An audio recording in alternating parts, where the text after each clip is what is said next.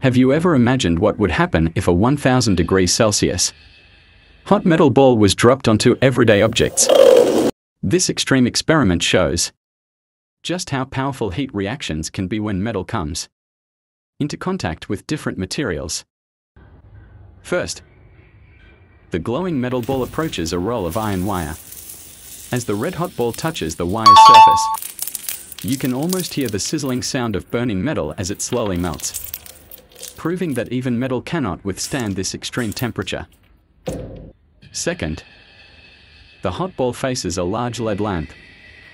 Upon contact, the outer plastic begins to melt, and the inside explodes due to the intense heat.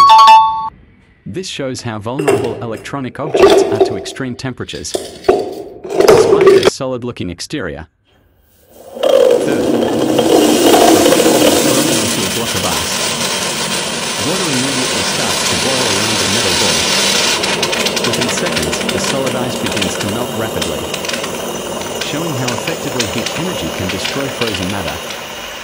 This experiment vividly demonstrates the power of high temperatures. Who would have thought that everyday objects could react so dramatically when faced with a red-hot metal ball?